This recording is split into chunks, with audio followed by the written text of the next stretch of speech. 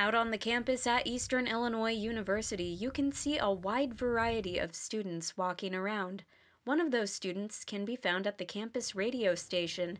This is Jeff Okrasinski, and he isn't your average student. I've got to go home, let the dog out, I got to go pick up my daughter, then I got to go take my son over to play practice. And then finally when things settle down, it's like, oh, I've got homework to do. I better start on my homework. Okrasinski is a non-traditional student at Eastern. He says coming back to school was an interesting transition, not only because of classes, but because of his classmates. They're still coming out of it out of high school thinking it's more like school.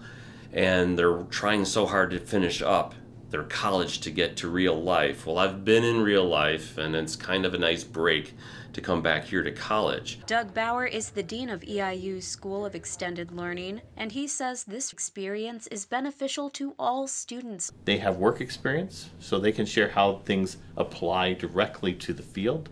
But they also have life experiences, which are really cool. And Bauer's experience with non-traditional students is more than a profession. His mother went back to school for her education degree when Bauer was in 5th grade, and watching this gave Bauer his passion for his career. After the day, I would go down to her classroom and see her, but it was fun.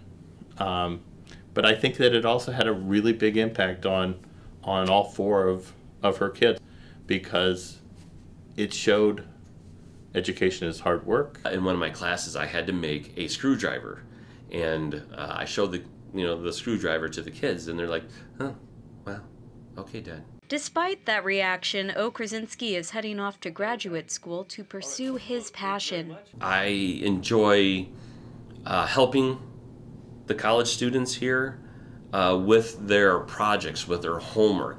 I have 2 or 3 phone numbers, and I'm going to keep tabs on these kids when they graduate and they move off. And it's just been fun to share the knowledge, and once again, having the fun and desire to go back, possibly into teaching. In Charleston, I'm Emma Roark for WEIU Newswatch.